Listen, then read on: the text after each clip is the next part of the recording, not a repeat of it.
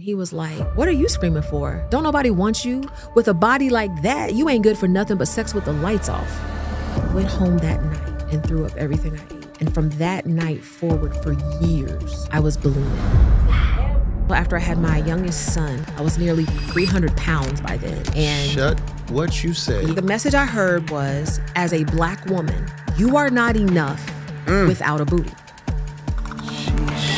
I found out who the Kardashians' surgeon was, right? And I was like, you know what? I'm gonna get me a booty. How does that weave into what we're talking about right now? And I'm so glad you brought that up. Okay. Because this is The Deep End with Lecrae.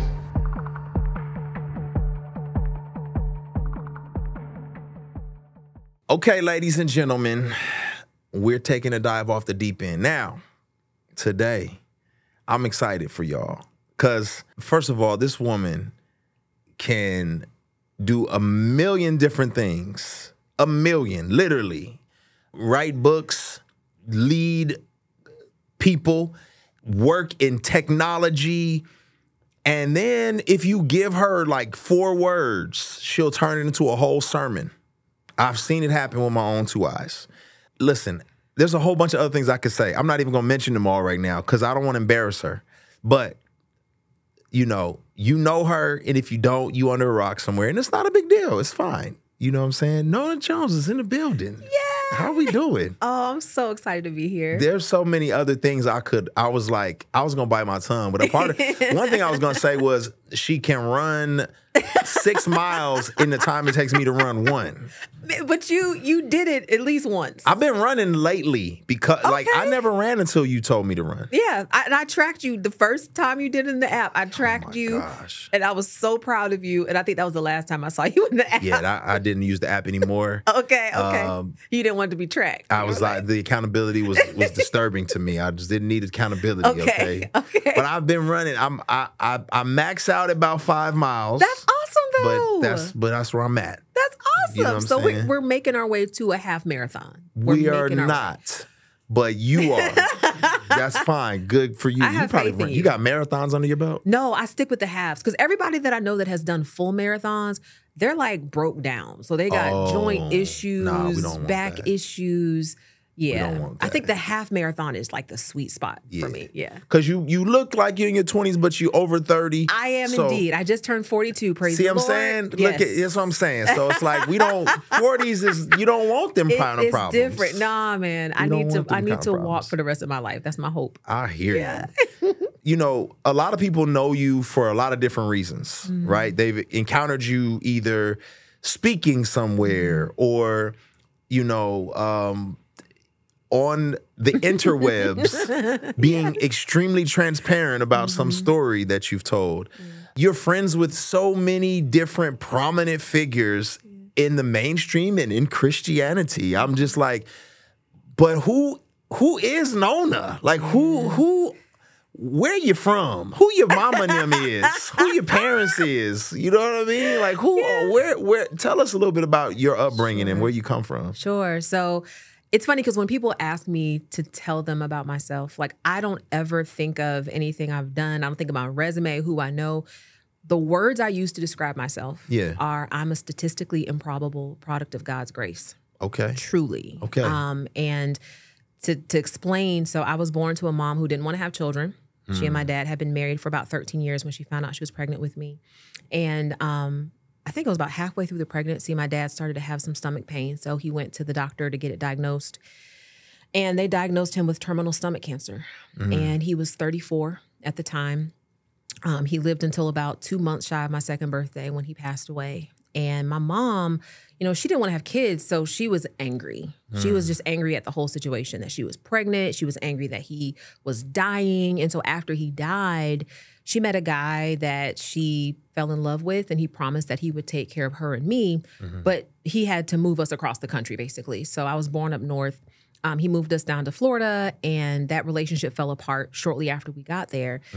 And so I remember from a young age, just like this string of men coming in and out of her life and my life. And she finally met a guy who became her live-in boyfriend. And from the very beginning, I was about maybe 5. I didn't like him. I just didn't like him. Like there was something about him that scared me. And I told her And she was like, give him a chance. He's a good guy. He'll grow on you. So he moves in, and I think it was about maybe 6-8 months into him moving in, her sister passed away. And so she had to go back up north to the funeral. And I begged her. Like, I remember standing on the side of the bed. I begged her to take me with her to this funeral because I didn't want to stay with him. Like, that was the big thing. But she couldn't afford another plane ticket. And so she left me with him. And the very first night that she was gone, he assaulted me. And I was, again, about 5 years old. And I remember him saying after it was over, you better not tell your mom because she'll get rid of you. She doesn't want you. And I didn't say anything because, again, I heard what he said. I believed what he said. And so when she came back, I was just a different kid. Like, before that, I was super outgoing. I'm an only child, so I would be like super outgoing, talking all the time. I became very quiet, very reserved. When I started elementary school, my teachers said that I was disruptive. Like, if you look at all my progress reports, they all say Nona's disruptive. Nona talks too much. Nona is making all these issues in class. And I remember getting in trouble a lot in elementary school, but that was because of what was happening to me at home. Well, fast forward a couple years, I was about 7, and I just couldn't take it anymore because he was repeatedly abusing me. And so I finally told my mom what was happening, and she had him arrested. And he went off to jail. I thought it was over. But on the day of his release from jail, she took me with her to go to the jail to pick him up and brought him back home. And I remember being in the back seat of the car when he got in the car. And of course, I was absolutely devastated that he was coming back. But I remember he the way he looked at me was like a smirk on his face. Like, he just knew. How old are you at this time? I was about 7.5. I was about 8. But he just knew, like, yeah, I can do whatever I want. And he did. And I'd never said anything again. And so being an only child, being in that situation, it was very, very difficult. And it was painful in multiple ways because my mom started to become physically abusive to me and verbally abusive to me. And so at the age of 9, I tried to end my life. And my youngest son is 11, and I look at him. I remember when he turned 9, looking at him and thinking, I tried to end my life at 9. Like, it's incomprehensible to me, but I can understand it because I've been there. Like, when you literally don't know what's on the other side of death, but you're like, it has to be better than this. That didn't work, thank God. Didn't grow up in a Christian home. Didn't know anything about the Bible, heaven, hell, Jesus, nothing. But at 11 years old, I tried to end my life again. And shortly after that, a classmate in the 6th grade invited me to church. And I thought we were going to go over her house, play church. I just thought it was a game. I didn't know. But her mom came and got me, and we went to this church thing. And I remember pulling in the parking lot, and like families were getting out of the car. And I saw like fathers holding like their daughters' hands. And we walk into this church, and there was this tall Black woman. I will never forget her face. She looked at me with so much love. And like, hey, sweetheart, I'm so glad you're here. What's your name? And it was like the first time that someone actually saw me, because at school I was getting in trouble. At home, I was being abused. It was like this woman saw me and like welcomed me into this space. And the first sermon I ever heard, the pastor preached out of, I think it was like Psalm 68, that says, God is a father to the fatherless. And I remember hearing that and thinking, God is a God to the fatherless. I don't have my father. Who is God? And that moment literally changed the entire trajectory of my life. Because I knew then, I was like, I need to figure out who God is. Despite what was happening at home, despite the fact that we weren't a church-going family, that encounter, that moment, it's like it sparked something within me that started to place me on the path that I'm on today. So, long way of saying, again, I'm a statistically improbable product of God's grace. It's crazy. Some of what you shared, I can relate to a lot. I've experienced similar abuse, had a tumultuous upbringing with my mom and the men in her life. And it created insecurities and probably a desire to, achieve and be something in different kind of ways. How did that flesh itself out for you, like high school years? That is literally my story. Okay. And we'll get into it in a little bit, but like, I know now that the rejection I experienced from my mother, that very just foundational relationship where you should be accepted, you should be protected, you should be loved. The fact that that was missing, it created a void. It created a void in my heart that I tried to fill with success, achievements, awards. I remember, in the church, started to go to like youth Bible studies, and I'm learning more about God, make Jesus Lord of my life. And at that moment, my mind started to change about what was possible for me, because I thought before then, there's nothing good about me, I'll never be anything.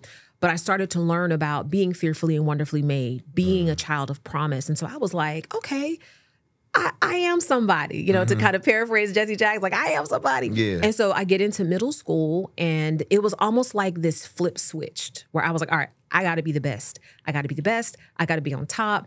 I remember I would be in student organizations. I couldn't just be a member. I had to be the president. You know what I'm saying? You were that girl. Listen, I was that girl. Like, when it came to my grades, I had to get like all A's. I had to get the award. I had to get the recognition, because those things became a proxy for worth. I did not know it then, of course. Yeah. I just thought I need the applause. Yeah. Like, I remember people smiling at me when I walked across the stage to get the award. I remember the compliments I would get when I achieved. And so that's what it unlocked, is like, I need to achieve to matter. Yeah. I didn't have the language for it then, but definitely now. And that's how I ended up. I ended up going to college on a full scholarship because I was president of like every organization in high school, student government, all these leadership programs, making all these great grades, go to college, repeat the same thing, right? Then come out into corporate America, succeed there. And it's like you get all the accolades. Yeah. But there's not fulfillment on the other side of it. And that's what I experienced. So what about socially? Because I think for me, social acceptance became another big component for me. How did that flesh itself out for you? You're in college, let's say college years. Like, what does that mean for you socially? Oh, let's talk about it. Let's talk about it. So, I definitely would say probably middle and high school, I got into the popular crowd because I was like the funny girl. I was the girl that could like get along with anybody and everybody. And I do believe that. So rejection manifests itself in some different ways, right? Like there are some people who they implode. Yeah. And that's addictions, that's all types of just like self-harm. Others explode. And now exploding could be in one of two ways. It could be I explode out of anger, like I'm the angry one, I'm always acting out, or I can explode into ambition. And so I became the popular girl. Everybody liked me. Everybody wanted to hang out with me. I was the one that could make people laugh. I was like on the dance team playing tennis. Like I was hanging out with everybody. There was not a social group that I did not hang out with. So you had the kids from the projects. I was cool with them. The kids at the country club, cool with them. Yep. My teachers loved me. Like I was kind of a shapeshifter in some ways, which has served me well later in life. But socially, I definitely needed to be accepted by people. And so I think about college, man, that was a season of my life that if I could have a do-over. Why do you say that? Oh, because so I ended up going to college. And this, I'm being super vulnerable at this point. Come on. Went to college. I actually had a boyfriend going into college, and he was a great guy. Loved God. He was going to be an attorney. I was going to be a doctor. And I went into college. I think I was a little chunky at that time, right? Okay. But I ended up losing weight my first year of college from all the walking. And suddenly guys started to notice me, right? And now here's the thing. I was always like popular, got along with everybody, but I was not the girl that guys wanted. Okay. So then I get into college, I lose weight. Suddenly guys are like, okay. Then I pledged, I become president of my sorority. Then it was like, okay. And so I broke up with my very stable, very kind, integral boyfriend because I wanted to be wanted. Yeah. I gotta, be in that place where acceptance is. It became like, literally, it was the drug of choice for me. I didn't do actual drugs. I didn't drink. I didn't do any of that. But it was being wanted. That idea that, okay, yes, guys want me. And so I got into some relationships that, again, if I had a do-over button, I would do that thing over. Yeah. But I now know that I was driven into that because there was a deep, deep, deep need within me that I didn't have language for. I didn't know what it was. Yeah. And so I was literally willing to accept the lowest bidder. Yeah. Because I just wanted to be wanted. Yeah. Wow. So it's kind of like you put yourself in a position to not get what was best for you, but what that addiction was craving. Ooh, yeah. And that's the way you were functioning. Oh yeah, yeah. I'm curious because I know some of your story, but some people who don't know some of your story, you talk about this. You were chunky, you lost a little bit of weight, like this journey with weight, and even as we, there's a lot of people out there, right? You wrote this incredible book called The Gift of Rejection, which we're going to talk about. Yeah. Which we're going to talk about, but you can write a book like this because you've experienced it in so many different kinds of ways. Yes. And I would imagine there's probably a lot of women out there who, their physical, the way they look becomes a part of their journey of being accepted or rejected. For somebody who wants to be accepted and wanted, what did that journey of weight even mean? What's the significance of that for you? Yeah, so I developed an unhealthy relationship with food as a child because, my mom was working all the time. And of course, the house was very chaotic. There was a lot of bad happening to me, but we always had food. So we always had, and it wasn't healthy food either. It would be like, we had like chocolate chip cookies and Oreos and juices and all this stuff. And so what I would do is to kind of numb the pain of what I was feeling and experiencing, I would just eat. I would just eat and I would eat and I would eat and I would eat. Because when I was eating, it was like I could actually experience some joy, right? I could experience the dopamine of that's exactly what it was. It was the dopamine of the food. And so I was always overweight, and I was the overweight kid in elementary school, got called Miss Piggy, et cetera. Middle school, I was still overweight, but I was very active. So I was like captain of the dance team. I was the biggest girl out there, but I was the captain. Yeah. In high school, I was still overweight, but I was very active. Ran track, played tennis, did all these things. And I will never forget this one time. I was at a football game with a group of friends, and we were sitting in the stands. And I think it was like my 10th grade year. And it was very full in the stands. And so like nobody could really move in and out because there was a lot of people. Well, one of my friends saw a guy friend of hers walking at the bottom, like around the track area. And she was like, oh, come sit with us. Well, he was with a couple of his friends. And so they come up, the bleachers, and they're like trying to get down the row. And they kind of made it past people, but it was tight. When they got to me, because I was so large, her friend kind of stumbled. And mind you, when I saw him, I was like, oh, he's cute, because he was a very good-looking guy. He stumbled over me, and his friends started to laugh at him. They were like, ah, ha, ha. They were making fun of him. And when he stumbled over me, I remember kind of screaming like, ah, And he looked at me, and he was like, what are you screaming for? Don't nobody want you? With a body like that, you ain't good for nothing but sex with the lights off. And he said it as loud as possible. So everyone is cracking up, right? That night, I went home, and I remember saying, I think it was maybe Maury Povich or something, but there was a talk show about eating disorders. And I remember this girl talking about how she would eat a lot of food and she would purge, right? And I went home that night and threw up everything I ate. And from that night forward, for years, I was bulimic. For years. You know me from music. You know me from concerts. You know me for shows. A lot of times I don't get the opportunity to express what's really going on in here in the deepest, most articulate way possible. It's hard to do all that in a 4-minute song. So what I've done is I have committed to talking to you all on my podcast, The Deep End. It's going to be myself along with some other amazing friends, some people that you would not expect to be there, but we want to have real conversations. We want to talk. We want to enjoy each other's presence. Here's the thing. people do not get vulnerable outside of community. So I want to have a community where people can feel safe and feel vulnerable. It's not for everybody, but it might be for you. So I hope to see you there.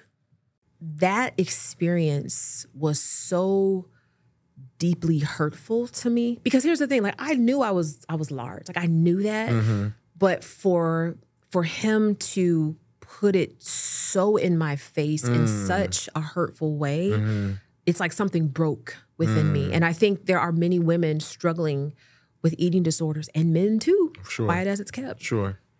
Because there was something that was said to them that broke them. Yeah. And like I think about it, like I think it's Proverbs 18:21 that says, life and death are in the power of the tongue. That word that's translated power is actually the Hebrew word yad, which means hand. And so if you think about it, what that's saying is that the tongue is a hand that shapes and creates. And the thing about a hand is a relatively neutral tool, right? Like hands build houses, but hands also pull triggers. And if we're not careful, the hand of our tongue that should bring life and should encourage and should build up, it can destroy. And I think many people are suffering from eating disorders because the hand of someone's tongue destroyed them. And that's what happened to me. And so for me, I literally carried that eating disorder into college, had an unhealthy relationship with food for a long, long, long time. But it wasn't until after I had my youngest son, I was about 30. I was nearly 300 pounds by then. And Shut what you said. Yeah. 300. Nearly 300 pounds. And I found it hard to walk. Now, there's a lot of people going to struggle. First of all, pause, time out. Yeah. Because as we look at you now, a lot of people can't imagine that. So one, be motivated, be inspired.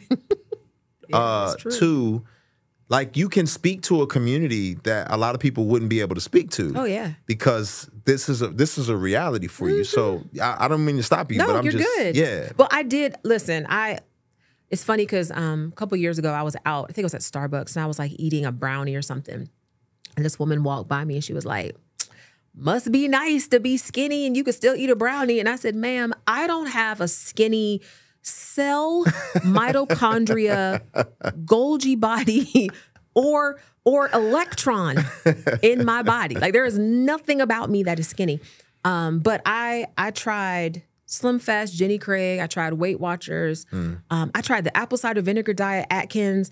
I tried just not eating. And it's like nothing worked. But when my youngest son was born, and I was again close to 300 pounds, I remember laying in bed one day, he was crying in his crib. And it was a short walk to his room. And I got up to walk to his room. By the time I got to the doorway, I could hardly breathe. Like I had to stop and catch my breath.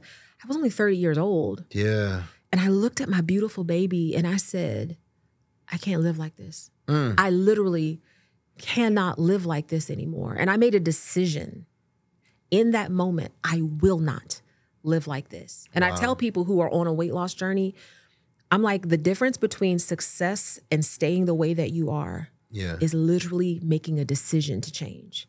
It's not wishing. Like, man, I just wish I could lose weight. It's not even hoping. I hope I lose weight. Yeah. It's like, no, I'm making a decision that I'm going to. And that decision created a cascade of future decisions. Sure. Right? Sure. That led to where I am today. So before, I mean, you were smaller when you got married. I was around 200 when I got married. But that's not 300. But you're right. I was less. That's what I'm saying. Yeah, yes, I was at a small. I'm just wondering if, like, you know, as we talk about rejection, you clearly got to a point where it was like, someone accepts me. Yeah. And is married to me. Yeah. And then you gained another 100, almost 100 pounds. Yeah. Did you feel rejected then? Did you feel, how did that play itself out? That's a good question. When I got married, I definitely like relaxed, because before then I was relatively vigilant, like, because I was still dealing with bulimia secretly. I was still dealing with that. But I was being very conscious of what I ate. But see, my husband's an eater. Like he likes to eat. He likes to go out to eat. And so I would go out with him and like eat and eat and eat. So I did. I gained almost 100 pounds just being married and chilling. The good thing though about him is like, and he'll even say it today, which blows my mind, is like, he was like, I didn't see you gain the weight. He was like, I didn't realize it. He was like, I see now in pictures. Yeah. He was like, but I didn't realize it. And I'm like, that is love. Does he see that you've lost it? He does. Okay, because I'm like, I need you to see this. I'm going to need you to see this. He definitely, he sees the difference. But that to me was such a blessing, is that when I got on my weight loss journey, it was not for my husband. It was not because he was like, man, if only you would lose weight, then you'd be attracted to me. Like, that was never the issue. I literally made the decision for me. That's great. And so that's why, even to this day, I work out by myself. I run by myself. Yeah. I started off, I was like, I need to have a running buddy. So this girl I was working with was like, I want to run too. So the first day we go out to the track, I'm waiting. She never shows up. I call her. She's like, oh, something came up. I said, okay, cool. Second day, she's not there. I call her. Oh, something came up. That moment, I said, I'm doing this by myself. Now, this is the one thing I will say about my husband. Because he doesn't care about weight, he would be bringing like cupcakes and sugary drinks and sodas home. And I said, I can't have that. Yeah. I cannot have that. He was like, but you're on the diet, not me. So he was not helpful. He was not helpful at all. But I will say that eating again, that was like home base for me. Yeah. So even in my marriage, like, yes, I'm married. I feel secure in my marriage. Like, eating is how I dealt with stress on the job. Yeah.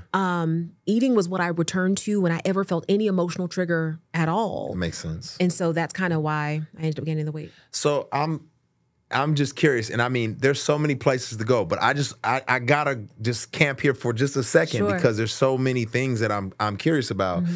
Because for those of us who are wired to want acceptance, to want to be wanted, you know, they say you can remove a person from slavery in an instant, but it takes a lifetime to get the slavery out of the person. So you've met Jesus, you've gone on a weight loss journey, you've done been in the Bible, and you're growing, but then one day you shred all this weight. Because when I first met you, I mean, I would have thought you was a former model or something like that. Like, I'm just saying, like, so I wouldn't have known. Yeah. So when does that happen? And does that, like, college version of you come back out like, okay. No. First of all, thank God that I have memory, because I learned my lesson. Like, we don't need to go down that path. They ain't nothing down that path for you, but foolishness. So no, I didn't have that struggle. But it's still a mental challenge, because I think that what we know in our heads doesn't necessarily change what we believe in our hearts. Yeah. So I could literally look in the mirror or I could step on a scale and I could see the change. Yeah. But because I don't believe what I see, there's still that mental struggle, right? There's still the sense that I gotta, even now I'm battling. I'm okay, I gotta take off another 10 pounds. Because, you know, as you get older, the body don't do what it's supposed to do. It does not fight fair. And so I'll have people say, you don't need to lose no more weight. But I'm like, no, but I have to, because there is still a part of me that remembers what used to be. Yeah. And so I still feel like there's a fight there sometimes. Yeah.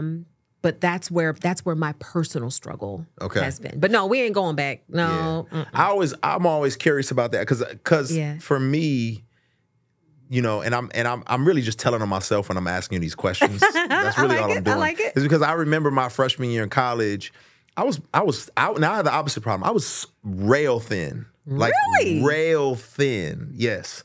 And I remember looking over the edge with my tank top on, and this girl looked up and said, poor baby, somebody need to feed him.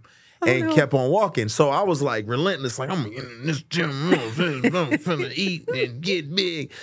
And, you know, to the degree where I think the same kind of internal struggle of acceptance and rejection and all those particular things, it shows up in different areas. So it's like, I may have killed it in one area, but that thing pops back up in another area. So I didn't know if the desire to be accepted and not rejected was popping up in other areas of your life. Because if I'm outside looking in, all I've ever known you as is a high level executor, an executive, a thinker, a leader, mom, wife, first lady, co-pastor, whatever. I'm just like, that's all I've ever known. So people could be looking at you saying, where can you ever not feel accepted? Where do you feel rejection at anywhere? Man, it's like, it's almost like whack-a-mole. Okay. You know what I mean? It's like, so you get to the physical piece and you're just like, all right, fine, I'm going to be in shape. Like everything's cool, boom. But because that hole is still there, and that's the thing, is like, rejection creates this bottomless pit where you can fill it with the physical affirmation. You can fit it with, I know people who are extremely successful, famous, well-known, who feel like failures because of a very foundational rejection experience they had. And that rejection experience is like a talk track that tells you no matter what you do, it's never enough. And so for me, I worked out, lost the weight, kind of got to the place I wanted to be. But then it shows up in my career, right? Where it's like, I have to be the best. I have to be on top. Like okay, fine, I'm a director. I want to be a VP. Okay, you're a VP? Fine, I'm going to get to the C-suite. You're in the C-suite? Oh, I need to be CEO. Oh, now you're CEO. You got to get to the board. Like, it's just what I believe is that success is not a period, it's a comma. Because you get to new levels and you discover there are levels that you weren't even aware of. Oof. Right? Man. And so if you don't find contentment, it's just this continual rat race. And I'm sure you could speak to that because I know. Oh, listen. I know you understand. I get it. I do. But I didn't write the book on rejection. You did. But I think you okay. So now I'm gonna swap this for a second. So one of the things that I think is true that people don't grasp is we tend to think on the other side of success is fulfillment. That's right. Right? It's if I just get this, then I'll be great. But you won some Grammys, right? Just a couple. Yeah, just a couple, right? That doesn't mean the Grammys aren't happening next year. That's right. Right? That's right. And so no matter how many you amass, they're still next year. Yep. And people think if I can just get the thing, then it'll be great. Yeah. But then next year comes.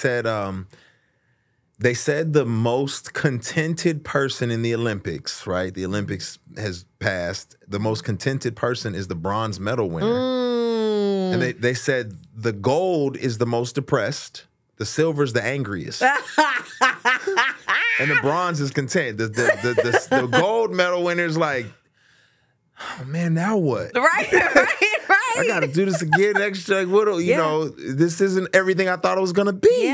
Yeah. Silver's like, I almost got it. Right. The fulfillment I was looking for. And bronze like, I didn't even know I was going to get here. You know what I'm saying? I'm here. I think that's kind of the experience that I've at least had. It's like with every new level I've gotten to. But again, it gets back to rejection and the void that it creates. It's like, man, if you have experienced a rejection that has made you think that you're not worthy, that you're not enough, you weren't chosen, you weren't invited, you were humiliated, you were embarrassed, you were blamed.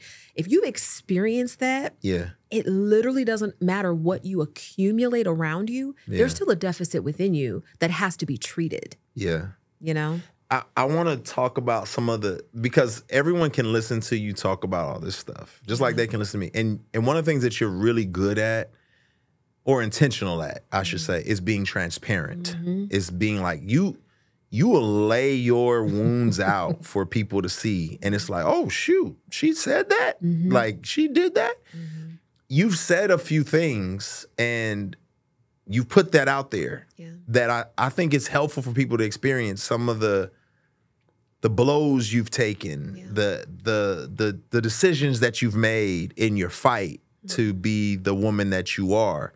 I don't know, what you're comfortable sharing or what you're comfortable talking about, but, if I don't know if there's one that jumps to the top of your mind. I have a couple, but if there's one that jumps to the top of your mind, feel free. You know what I'm saying? Yeah. A couple of things that you've brought up. I'm just going to... Feel free, feel free.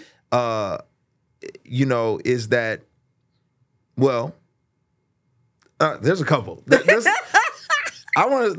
start with this one. Okay, I want to start with it. And if you don't want to go there, we don't have to go there. I'm here to go deep. Let's go. Okay. Let's go. But I want to know the mindset. And I'm not, because listen, there's some people out there who've done this same thing, and I'm not here to cast judgment. Sure. But you had a conversation about getting a BBL. Yeah, for sure. What was the impetus? Yeah. The thought process? How does that weave into what we're talking about right now? Listen, first of all, and I'm so glad you brought that up. Okay. Because for whatever reason, it's something that we don't like to discuss. It's like people like to get the procedure and act like they didn't, right? Okay. Well, so my dad had a flat chest, as men do, right? Okay.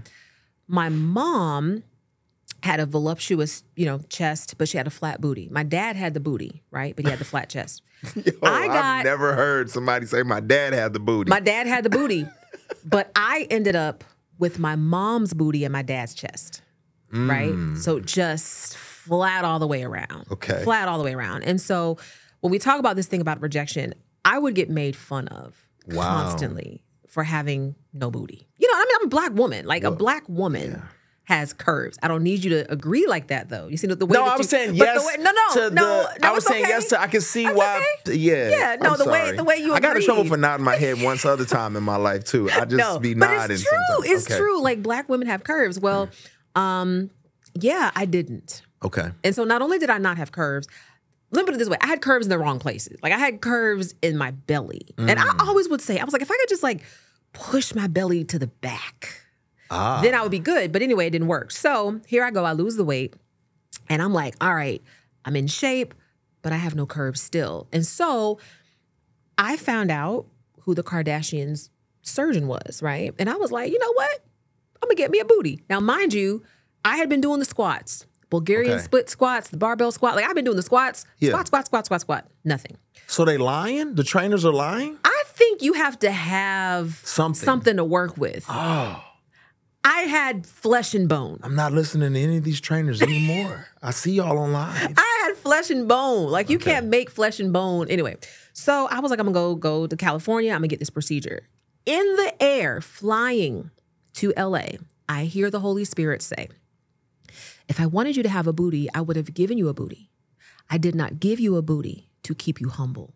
Ooh. Now, I hear the Holy Spirit say that, right? Clear as day. I should have parachuted out of the plane, right? I should have saved my money. And when I tell you I could have bought a car, okay, I'm not exaggerating. So with the money that it was going to cost to get a booty. Listen. You could have got a Bentley for the price of a booty. It may not have been a Bentley, but it could have at least been a really nice Honda Accord or something. Okay. You know what I mean? Yeah. So here I am. I hear the Holy Spirit. And I'm like, you know what, Lord? I'm going to be humble with a booty. So I get to this is crazy. I get to the doctor's office. And the doctor tells me, he says, listen, it's a fat transfer procedure. And so he said, I know you work out a lot. He said, you're going to have to not work out as much because it will basically burn the fat. And I'm hearing him say this and I'm just like, yeah, whatever. I'm still going to work out because I'm not going to have a booty and be unhealthy, right? Yeah. So get the procedure. Everything's great. I'm like, all right, we in there, right? So as soon as I can start working out again, I start working out. Pause. No, we're not skipping over this. Wait a minute. Oh, Lord. You get the procedure. Yeah. Is it painful? I don't know, because I woke up and... Afterward, is the healing process painful? Like, it wasn't painful, but like you can't really sit on stuff. So like... you just on a pillow? I had to have a pillow, or a donut? Is that... Pretty much, yeah. So I'm just sitting, and like you fly home, and it's a mess. How do you fly home? You have to have a little donut pillow. So, and it's you... Like, does you get home and your husband has to like ice your booty for you? Is that how this works? I don't think he had to ice it. Okay. I think I just had to sit on the pillow and like just sit on the pillow. Okay. So he didn't have to do anything. I'm just like, this is wild. This is great. This is news wild. to me. I didn't know this. It is indeed wild. I'm learning. So I start running because I'm like, look, the thing I'm not going to do, and this is what I had to do. I had to gain 10 pounds to get the procedure because he needed the fat to work with, right? So I was like, I'm not going to get fat with a booty. So I start running. Within 6 months, my booty was gone. Really? Back to square one. So time out. You've had like 4 timeouts in the story. This is old news to you. You've been living with this whole story forever. This is new news to me, okay? Wait a minute. Yes. You get to go eat pizza and brownies. Yeah. Was that enjoyable? Not really, because I knew what it was doing on my body. Okay, so you were like, but let me just go ahead. Yeah, but let me do it. Yeah. You gain the weight. Yeah. You get the booty. Yeah. You get the booty. You go back home. Yeah. You run. Yeah. And the Honda Accord you bought, listen, it got stolen. Gone. It's gone without a trace. You can't. Nothing you can do. No. I mean, what you go? I don't know. And some people do BBLs again, but I realized several things through that. First, I knew God said not to do that. Like I heard the Holy Spirit say no. I knew that. But the second thing I realized in that story, in that whole situation, I was like, insecurity is what led me to do it. I was going to ask you that. Like, what was the message that you heard to tell you to get it in the first place? The message I heard was, as a Black woman, you are not enough without a booty. Sheesh. That is the message I heard. And it's because, listen, I worked in social media for many years, so I even know that what's posted is not the truth, but I fell for what was posted. Like, you see all these women, all these curvaceous women, and I was like, man, I'm not that. Wow. Here I am, successful. Yeah. Here I am, healthy. Here I am. I literally have everything I want and more than I could have imagined. Yeah. But I still don't feel like I'm enough. It's interesting, though. I always say this: if you live for their acceptance, you'll die from their rejection. Absolutely. Absolutely. Who is the they that was going to reject you for not having a booty? That's the thing. There wasn't a person. Like, look, my husband knew what he was dealing with, right? So it wasn't like he was like, dang, if only he had. It wasn't that. I believe that it was all those memories from years. And that's the thing. It's like what isn't dealt with doesn't go away. It's still there. And so here I am, literally at the top of my game, and I feel like I am not enough because I don't have this booty. It is just so... Married? Yeah. Kid? Yes. Enough money to buy a plane ticket and a new booty. Listen. And it's like something is still saying you're not enough. Right. That's when, so the revelation God gave me out of that, and I actually ended up writing a book called Killing Comparison about that experience, because comparison is what led me down that path. But the revelation God gave me is that we tend to think that insecurity is a function of lack, right? Like, we think if I lack self-esteem, I'll be insecure. If only I could just have more self-esteem, I'll be secure. But God said, insecurity is not a function of a lack of self-esteem. It's a derivative of your identity being secured to an insecure foundation. Ooh. And if you think about what an insecure foundation is, that is anything that is subject to the approval or the opinions of people. Why? Because people's opinions change. One day, they love you. Oh my gosh, we gotta have you, right? Like, we gotta have Nona. The next day, they're like, who? Nona who? And God helped me to realize that as much as I had, I was insecure because I believed that my worthiness was contingent on the approval and the acceptance of people. Yeah. And so that's what led me to make that decision. So that's kind of like what you talk about in terms of, not being accepted, being rejected is a gift. Yeah. At times. Yes, because it helps you you can do everything that people ask you to do. You can change your personality. You can change how you show up in the world to try to win people's approval. You can do everything they ask you to do, and they will still reject you. So the gift is, if you let it, rejection will anchor your identity. Because you realize, wait a minute, people's opinions shift like the current of the sea. I need to be who God created me to be, because that's the only unchanging identity for which I should aspire. So that's the gift. It's like, oh, I'm gonna stop trying to please people. You on the runway. I want you to keep taking off. Okay, you on the runway. Like, the pain of it though, like the pain of looking online and seeing what you're not. The pain of the voices saying you're not enough. That pain you talk about it not being able to be soothed by what you hear in your head. Like, can you elaborate a little bit? Oh, yeah. Yeah. Yeah. So going back to even the whole like BBL situation, right? Yeah. Like I thought that if I can just get some curves, if I can just be accepted by people, then I'll be secure. Even after having the procedure, that did not change the talk track that was in my head. And the talk track was, your mother didn't want you. Woo. Your mother chose your abuser over you. It doesn't matter what you do to your body. That doesn't change that fact. So I'm sitting here thinking, well, if I just make this one change, it'll fix everything.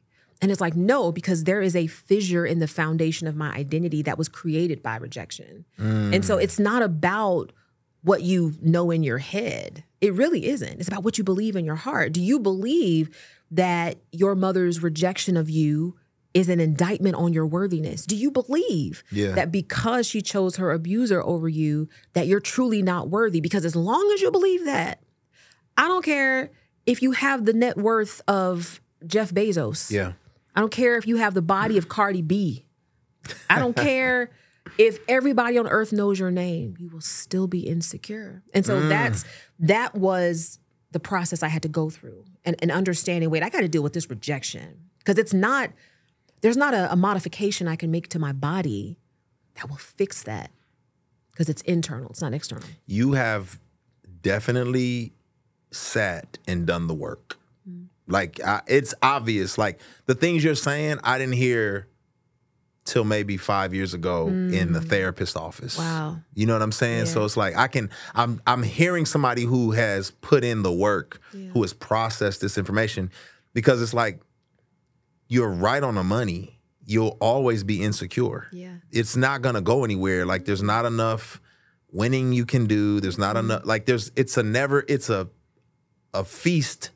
It's like eating at a buffet thinking that you'll never be hungry again. It's like, no, that's not going to happen. Yeah.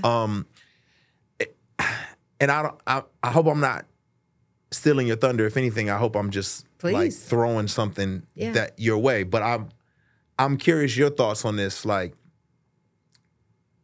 because rejection is a big part of my life, because not being accepted is a big part of my life, you can always understand or tell kind of like what a person wrestles with by what the main message they're driving home all the time. So I'm always driving home, if you live for their acceptance, you die from their rejection. I'm always saying it because that's the struggle. It's the truth. You know what I mean? Yeah, it's the struggle. Yeah.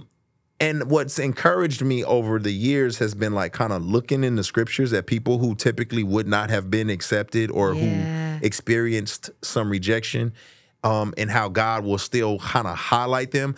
And I'm trying to process, and maybe you can give some light to it. I'm processing like that juxtaposition of, well, if I didn't experience that, would I be as successful? Ooh. And is the success worth the rejection I experienced? Yeah. Like, Man. If David wasn't the least, would he have become the? Yeah. What are your? So let me. Okay. So I got the word. Okay, here. come on with the word. Come on, Nona. What I want to do real quick, because everybody knows about the David and Goliath story, right? Like, even being in business, people like to use that metaphor to describe a business battle where we're the David, they're the Goliath. So the Bible says, and this is 1 Samuel chapter 17, that Jesse, who was David's father, basically sent David to the battlefield to take lunch to his brothers, right? Yeah. And, David wasn't in the army. He wasn't in Israel's army, but he goes out to this battlefield and he overhears Goliath taunting the Israelites, right? The Israelites are basically lined up to fight the Philistines. And he overhears Goliath saying, come out here, I'll teach you a lesson. And David basically was like, what is going on? And so the Bible says he overhears Goliath basically being like, hey, look, you send out your best warrior to fight me. And if he defeats me, we'll surrender. And if we defeat y'all, you'll surrender. So David basically goes to Saul, right? Mind you, again, David was not in the army. He just happened to be there to take lunch to his brothers. He says to Saul in verse 32, 1 Samuel 17, he said, let no one lose heart on account of this Philistine.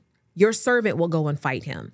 Now, imagine Saul, right? He sees David, this young shepherd boy, scrawny. He looks at him and he's like, you're not able to go out against this Philistine and fight him. You're only a young man. He's been a warrior from his youth. But David said to Saul, he was like, listen, what you don't know about me is that I've been keeping my father's sheep. And when a lion or a bear came and carried off a sheep from the flock, I went after it, I struck it, I rescued the sheep from its mouth. He said, when it turned on me, I seized it by its hair, I struck it and killed it. Your servant has killed both the lion and the bear. He said, this uncircumcised Philistine will be like one of them because he has defied the armies of the living God. Listen to this part. David said, the Lord who rescued me from the paw of the lion and the paw of the bear will rescue me from the hand of this Philistine. Now, we all know what happens next, right? David gets the smooth stone, slingshot, Goliath out. But the part that's interesting is David said, it was the Lord who rescued me from the paw of the lion and the paw of the bear, right? So he's out in this field tending sheep. Lion and bear comes, attacks it.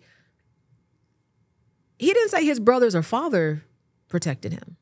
Wow. He said it was the Lord. Why does that matter? Because if you go back to 1 Samuel 16. You in the book. 1 Samuel 16. I see what you're doing. I see what you're doing. If they don't see it, I see it. I know you see it. So the prophet Samuel comes to Jesse because God told him that he had chosen one of his sons to be the next king.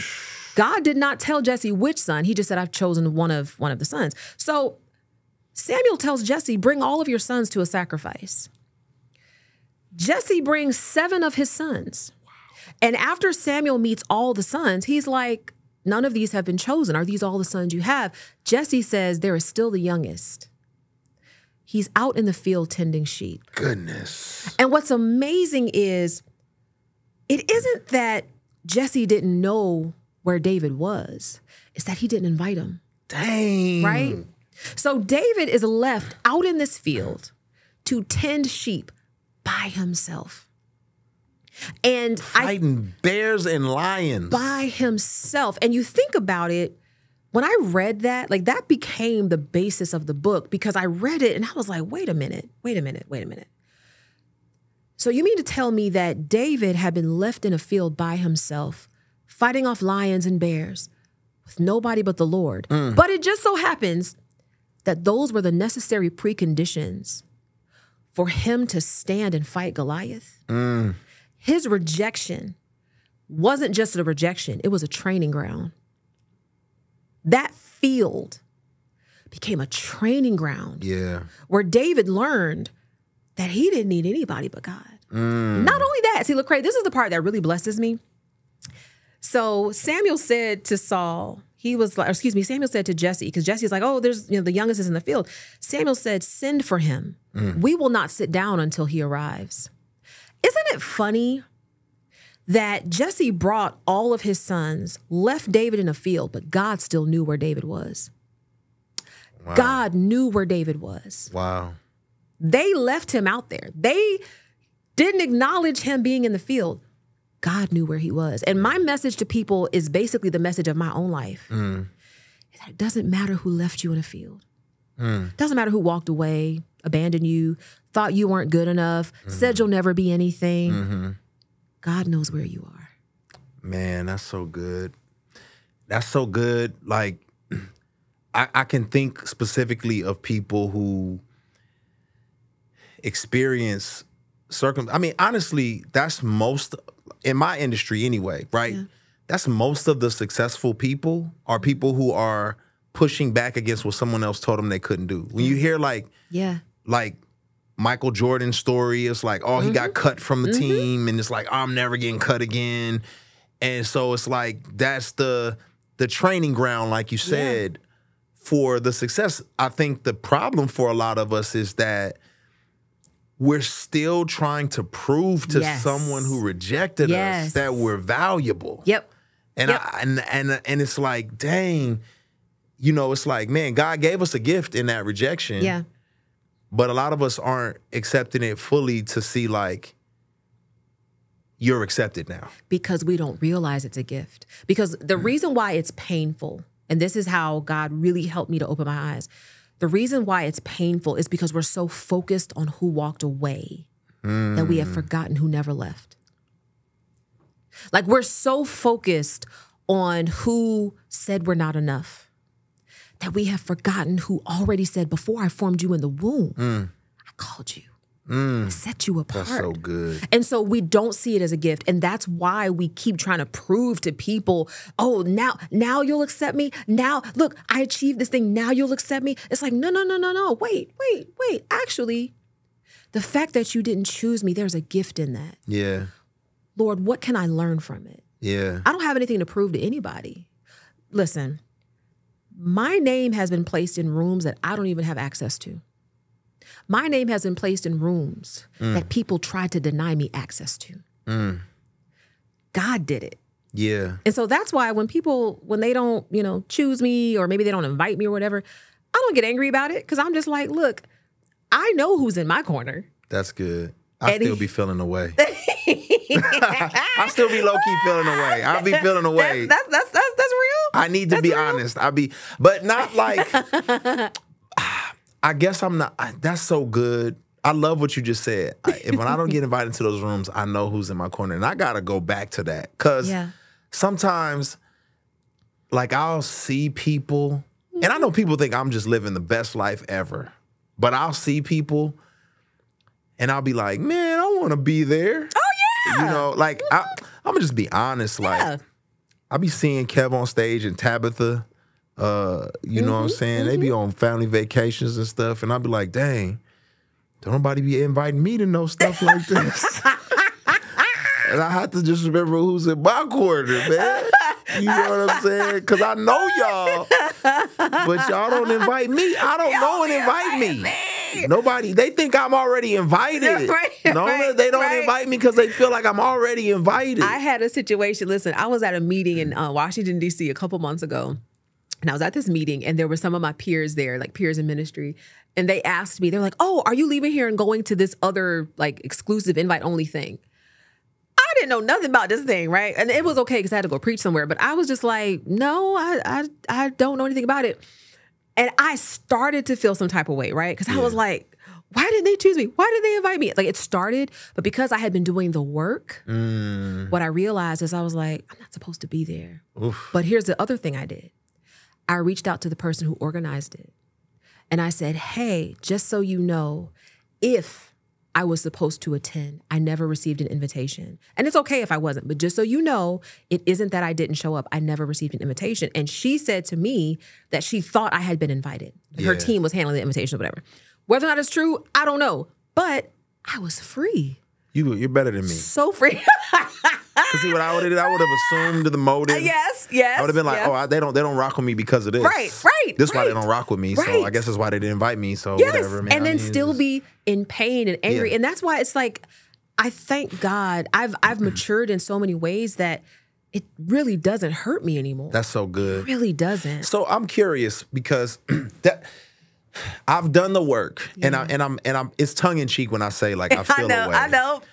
I mean, like I'm confident who God made me to be. Sometimes I may get a little, it may rise up, but like the world that I exist in, like for so many years, it's been a situation where, like I bring it up all the time because I'll never forget giving my mixed CD to an NBA player and him hearing it's gospel rap and he's like, I don't want to hear no gospel rap. And me feeling like, but it's actually could be good. Right, So I felt rejected. Yeah. And I think for a long time in my career, I was like nervous about like, am I being obnoxious? I don't want to not be associated with Jesus. Yeah. But I have these wounds of my dad abandoning me. I have these wounds of being rejected in the past for so many things. And so if I lead out there, are they rejecting me or rejecting Jesus? And there's this confusing piece. And I'm curious for you, you've worked for corporate entities, you've worked for major companies, and you've been able to integrate your faith in those kind of ways. Like, did you wrestle with being rejected for that, or how's that played itself out for you? That's such a good question. And I would say, I think for you, it's so much more poignant because there's such a, it's what you are producing, right? Like, I am producing music that glorifies God. So it's kind of obvious. I would say in my case, in the early years of my career, I definitely struggled with it because I wanted to be seen as a professional, right? Like I wanted to be seen as a businesswoman. I did not want the baggage of, oh, there's the Bible thumper again, you know? So I didn't want that. But I think as I grew more secure in my standing, I realized that I didn't have to have an either or position. Okay. And I realized that I also didn't have to be in your face. I didn't have to walk in the office like, all right, good morning, everybody. Praise the Lord. Jesus is God. I didn't have to do that. Yeah. I could just be, the gospel. I could literally, so I had like colleagues who, you know, atheist, agnostic, Jewish, and they were going through things. I'm like, how can I pray for you? Something just as simple as that. I didn't have to be like, you know, Jesus is the way. I didn't have to do that, but I just had to be an example. That's good. And that's how I started to kind of earn the right to actually share the gospel with people. That's so beautiful, man. I'm like, even as you were saying that, and just talking about how, you know, you could be the gospel and like, there's a lot of people out there, I would imagine, that are fearful of being rejected for their faith or where they stand and so on and so forth. And one of the things that's encouraged me is like, oh yeah, Jesus was rejected. And you talk about that, but like, what would you, like, how would you encourage somebody in that kind of way? I think you just have to know, like, rejection will happen. Okay. It will happen. Like, there are people, it don't matter how good, like, your music is amazing. And there's still gonna be people who are like, nah, I'm straight, right? Trash. So you just have to know, like, that's going to happen, but you also keep your eye on what is the purpose, what is the mission of what I'm doing. So for example, when I was recording the audiobook for The Gift of Rejection, the engineer, like, totally don't care nothing about God, Jesus, Bible, none of that. But I'm recording and he's listening and he's listening. And before I even started recording, because I didn't know who all would be staffing the project, I prayed. I was like, Lord, anyone who touches this, may they have an encounter with you in some way, in some small way. Yeah. And so after we finished recording everything, he came up to me and he was just like, look, I am not religious at all. He said, but I got to be honest. He was like, hearing this book has changed the way I see quite a few things in my life. He was like, as a matter of fact, he's like, I got to have a conversation with my wife. I don't know what they got into, but he was like, I got to have a conversation with my wife about some things. He was like, I haven't been to church in years. He was like, but even hearing how you just talked about God and Jesus, like, it just took me back to a place that I haven't been to. And for me, that was a blessing. And it was vicarious. It wasn't me saying, so, sir, what do you believe? It was just me being me. And I think that's what we have to do. That's good. In the same kind of realm of, like, you know, owning this faith gem of rejection, as you call it. Yeah. Like, I think about the people who are single out there, right? Who are just like, you know, I mean, I could bring up the men, but I don't know if the men wrestle with it as much as the women in 2024. Like, I just don't know if it's the same. You know, fellas, you have to inform me, because that's not what I've seen. I got way more single women who are like, do you have a good one? Somebody laying around. Who you know. Yeah, you know what I mean? And I'm like, dang, I'm running out of, you know what I mean? I don't know, man. You know what I'm saying? So shout out Jonathan McReynolds, because you the last one left, brother. You better listen. We need to FaceTime him for real. Like, what are we waiting on, brother? He's the last one left. He's the last man standing. Last man standing. But I'm thinking about women who, you know, I know you've experienced some bad apples. You've been cheated on. You've experienced, like, and I'm sure that felt like somebody was saying you're not enough. Oh yeah. But like for I guess I'd be curious, like, what would you say to some of these single women out here who are like, it's taking forever. I'm not being embraced. I'm not being accepted. You know, I'm struggling with that. Is this a playground for my faith? What does this look like? I got cheated on, and like, how would you address them with kind of this same impetus, this message? Man, so I'm going to tell you just what my headline is, and I'll tell you a story because I think it's important. So the first thing is to recognize that people do what they do because of them, not because of you. Ooh. So this idea that, man, if only I change something, maybe then it's like, no, the reality is, if a man is not ready, I don't care how amazing you are, he's not ready. That's good. Because it's for him to be ready. So when I was in high school, I had a boyfriend who was just amazing. Like, I thought he was awesome. And he was really, really smart, really successful. He wanted to go into politics. One summer, he went to do an internship with like a state senator. And when he came back, he wanted to take me out to the movies. And I was so excited. I got my hair done, my nails done, got a new outfit. But a couple of hours before we were supposed to go, he called me and was like, a family emergency came up. I can't go. And I was like, But it was cool. I called a few of my friends and we went to the movies. Mm-hmm. So standing in line, I just happened to look over. And in the next line, I see him holding hands with another girl. And he looked like he saw me the moment I saw him, and like the color drained from his face. He was like, I felt so, as you can imagine, just so hurt. Like, it was like, not only did he like reject me by saying he wasn't going to take me to the movies, but he's been cheating on me, right? Fast forward, working at Facebook, then Facebook, pastor friend of mine reaches out and he's like, hey, I need you to have somebody's page taken down. I had never been given that request in my life. Like, take someone's page down. Usually they want it to be brought back up. And I was like, what's going on? He was like, oh man, there's this pastor. People are saying horrible things on his page. I just need you to take it down because it's not right. So I said, well, send me a link to the page. I'll see what I can do, but probably not anything. So he sends me a link to this page.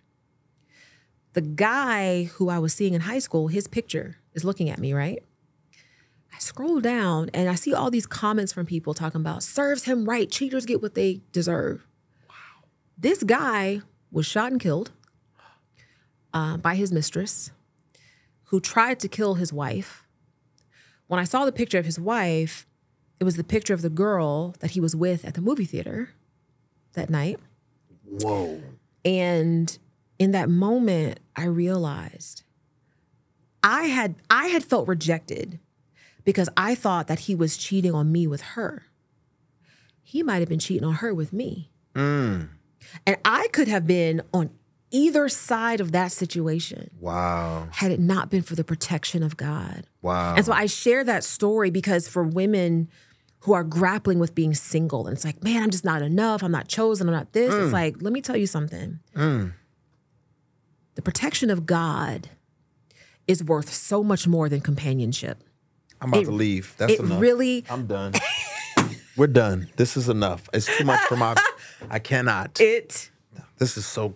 It is worth so much more than companionship. I can't even imagine what my life would be. Like, his former wife has made a full physical recovery, but I can't imagine the psychological trauma. Then come to find out, he was with many women. Like, many women. It just so happened that this one particular woman killed him. Goodness. But I think about that, and I'm just like... Lord, thank you. I thought that that's what I wanted. I thought that's what I needed. And God was like, you have no idea who you're dealing with. Well, ladies and gentlemen, no, sincerely, that is, I mean, there's such a wealth of wisdom that bleeds forth from you. And if anybody's watching and is like, man, they've really hit home with so many issues, I think it'll be deeper and more powerful in this book. Which now I get why it's a gift. Yeah, man. Like, because it didn't make sense. It's a gift of rejection. Yeah. But I get it. Yeah. I have some questions I want to ask you. I'm going to throw you underwater. Before I do that, just for those who...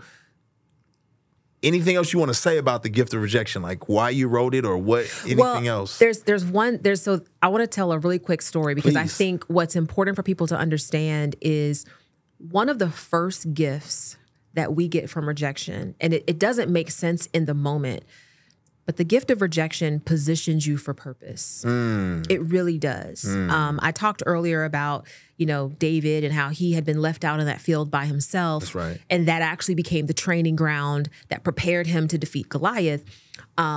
unbeknownst to him, like when he is in the field, I'm sure he felt the pain of it, right? Yeah. Like being left out there. But some years ago, I worked for a large corporation. So I've been in corporate America for many years, but I was not hired as a spokesperson. At the time, I was not a speaker publicly. Like I would speak in church every now and then, but not like professionally. And the communications team came to me because they heard me speak at an internal event. And they were like, have you ever thought about maybe doing conferences for the company, like speaking as a spokesperson for the company? And I was like, not really. I was like, but I'm happy to do it if you need me to. So they sent me to some conferences just to speak for the company. And I guess I did a good job. And so they started to send me to do more. And I was doing media for the company. Well, when performance review season came around, my manager gave me an exceeds expectations rating, but she was like, we're going to have to shut down all that speaking. I need you to focus on your core work. I feel like that's a distraction. I was so hurt by that because I loved what I was doing. Like I discovered a passion that I didn't even know I had, right?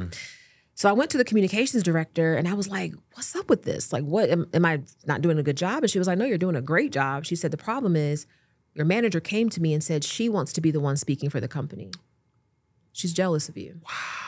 And I was like, what? So fast forward to make a long story short, I was like, okay, fine. I'm gonna focus on my core work.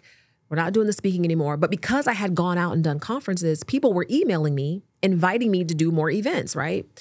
And so I said, I was like, look, I can't speak on behalf of the company anymore, but I'll send this to the communications team. And they were like, no, we want you. Can you just speak as you? Like, can you just speak as Nona Jones? And I was like, I don't know. So I reached out to the communications team and I asked, can I just speak as Nona Jones? And they were like, well, yeah, if you don't use your title or the company name, that's fine. And I said, okay. Here's the thing. When I was speaking for the company, I couldn't get paid. When I started to speak as Nona Jones Incorporated, suddenly I can get paid. You got BBL money. Listen, so did. It got to the point that I was making as much in speaking fees as my corporate salary. Wow. And here's the thing. She closed that door. And I was so hurt, right? Like I was like, wow, she closed this door in my face. But what I didn't know is that her closing that door was God's redirection. Whew. If she had not closed that door, I would probably still be speaking for companies just internally. Like that would be my thing. I had never imagined myself as a speaker. Like not outside of, like doing something at my church or something. I never thought I'd be traveling around the country or the world. Like what? That was never in the cards for me. And I just want to encourage people that in the hand of God, rejection positions you for purpose. Like it just positions you. Somebody reject me, please. I need some rejection. I need my rejection. But is it like everything, honestly, like your life, you've been positioned. There have been rejections that have literally positioned you where you are today. So good. I don't know. I'm going to do the work now that you said that and start doing some homework and thinking through backwards. Yeah. I think all of us should do that because that's powerful. Yeah. When you think about it like that, like, wow, God, you were really setting me up for something I didn't realize. And that's crazy to think about. That's so encouraging. Yeah. Like, all right, I'm in. There's a gift in it. I'm sold. There is. The pain is not a gift. Like, let's be honest. For sure. The pain is not the gift, but what rejection can teach you about yourself and others, that is the gift. That's so good. Well, you know what's funny is, that's actually funny because I wanted to be a part of, I won't mention the name, but a particular group of individuals doing music. And I wanted to be a part of them so bad. 3-6 Mafia, right? I'm not. I can see it. I can see it. The point is, they rejected me. And I was crushed by that whole scenario, but I wouldn't be here. Absolutely. I wouldn't be here. So I as I'm thinking through other things, I'm like, dang, Lord, what you been doing behind the scenes that I haven't paid attention to? Yeah. And when's the next rejection coming? I don't want the pain. No. But I do want the playground, the faith gym, as you would call it. Because he works all things together for our good. That's so good, man. He just does. Yeah. So, you lose the way for you, not for your husband's sake. But is there a sense of, making sure that I am at least where he finds me physically attractive. Do you feel like that's a thing? Like, you know, being intimate and just all of those details. Like, was that something that? What would you tell people now? You know what I mean? Yeah.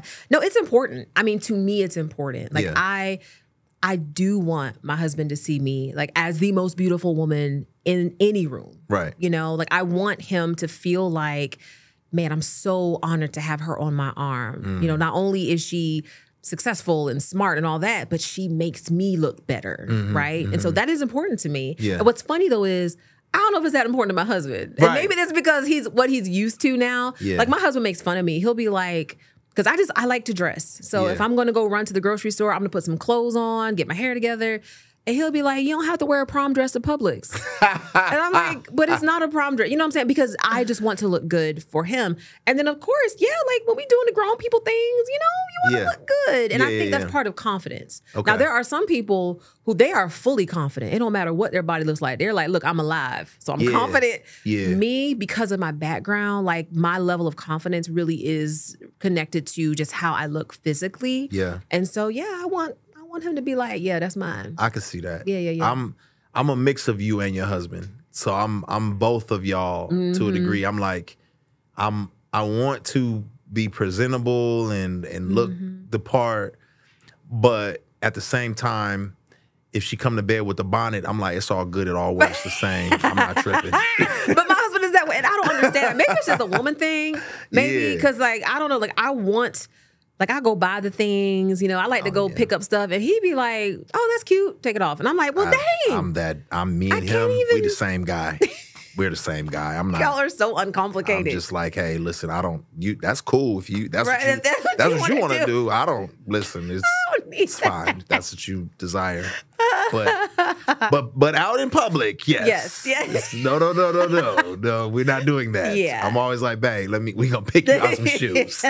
We gonna pick you out some shoes because you're not finna dress your age out here. No. Okay. You're not gonna dress your age. You're not finna dress your age, okay? We gonna keep up with the time. You're not gonna be 22 dressing, but you're not. You know, people get into mom mode, dad mode, and they just quit. They just quit. True. And that's why I have to help my husband because he's not a dresser. Oh yeah. Like my husband. So just a few years ago, we had to get rid of. He still had the like sweater shirt that he wore on our first date. No. Because to him, that was like the epitome of style.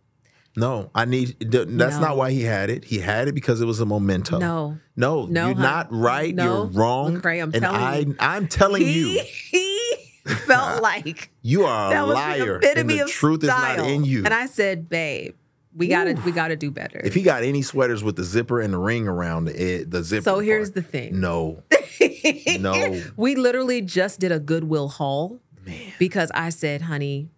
And like the dad shirts and like the dad shorts. And I said, we got to get ourselves together. He's like, listen, that's why we married each other. You know, we good for each other. We help each other. Yes, he has stepped his game up. I'm proud of him because like I've put the pieces in his closet and now he can just put them together. And he's been doing good. That's how my wife is. Same thing. But my wife, we're a good balance because without her, I would probably be dressed like Bad Bunny. You know what I'm saying? It would be all bad. It would be bad. I'm just flash everywhere. yes. So we level each other out. Yes, that's it's dope. true. Same. I appreciate it. Same over here. Yeah, thank you. Sure.